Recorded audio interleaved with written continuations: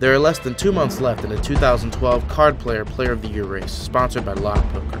With the World Series of Poker main event now in the books, the top contenders for the POY title have a clearer picture of what they need to do to win coming down the home stretch.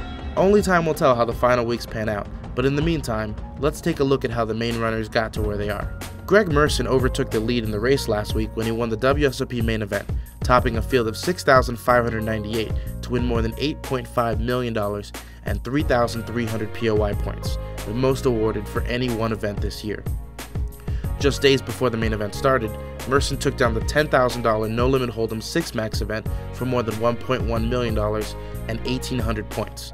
Merson is 2 for 2 in converting final table appearances this year, and with more than $9.6 million in to-date earnings and 5,100 points, the Maryland native is the one to cash down the final stretch. Dan Smith held the lead for months, putting together an incredible year on the circuit.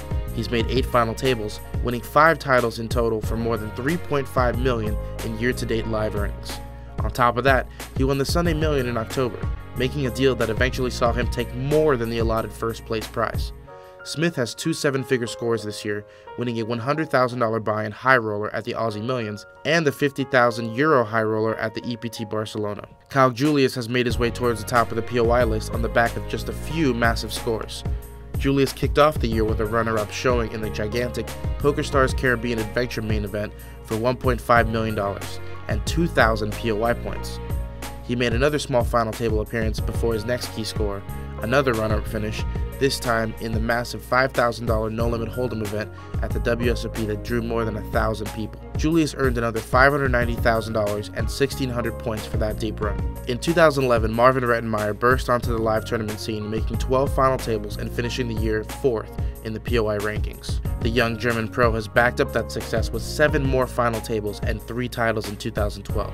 Including a win in the 2012 World Poker Tour $25,000 Championship and the WPT Merit Cyprus Classic main event. 2010 November 9er Joseph Chong has made 6 final tables this year with to-date earnings of $919,347. Incredibly, Chong is the only player currently inside the top 10 without a title in 2012. However, that doesn't mean he is without big scores.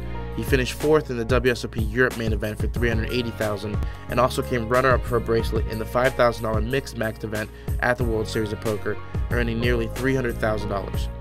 In addition to these top 5, there are still plenty of other big names inside the top 10 currently, including Poker Hall of Famer Phil Hellmuth, Aussie Millions main event winner Oliver Spidell, and 2-time Poker Players Championship winner Michael the Grinder Mizrachi. Make sure to keep checking back as we bring you coverage of the final stretch in the 2012 Player of the Year race right here on cardplayer.com.